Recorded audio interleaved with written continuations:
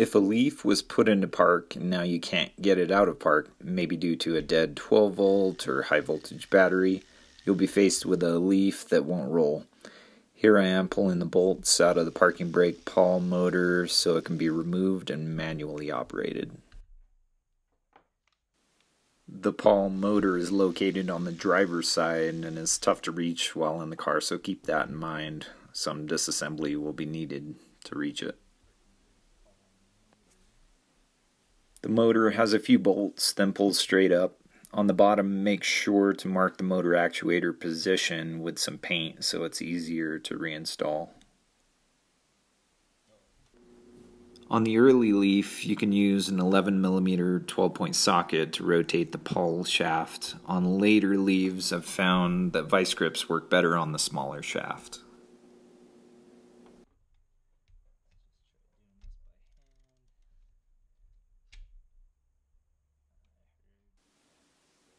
When the pawl is engaged, so if it's in park, one axle will spin forward and the other backwards, so the car won't roll.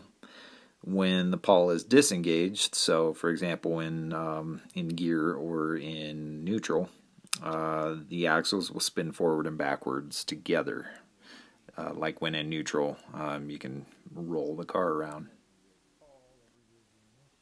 I found this trick helpful when moving totally disabled Leafs and could see it being useful if needing to tow it or push it around. Also for, I'm disassembling a lot of Leaf motors, so that's useful when the tires are on and you just want to push the drive unit around.